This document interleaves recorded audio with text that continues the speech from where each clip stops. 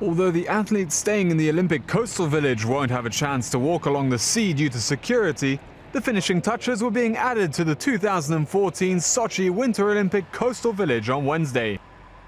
Director of Olympic Villages Daniel Merkley said security measures in Sochi's Olympic Park were on a top level and that the village was one of the safest places in Russia right now. Regarding the coastline, there is a promenade that follows the coastline. However, I think that in order to keep the venue secure, we've closed off actual access to the coastline itself. The village is ready and waiting for the athletes to arrive with the official opening planned for Thursday.